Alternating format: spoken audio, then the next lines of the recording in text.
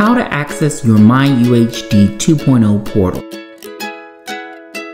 Log on to myUHD.edu.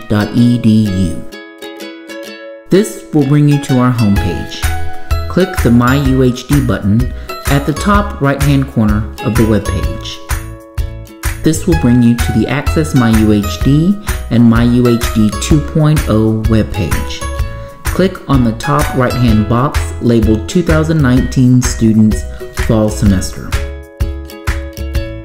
This will bring you to the myUHD 2.0 homepage. Here, you will be able to access all of the information regarding Fall 2019. You can log on using your myUHD credentials. Welcome to myUHD 2.0.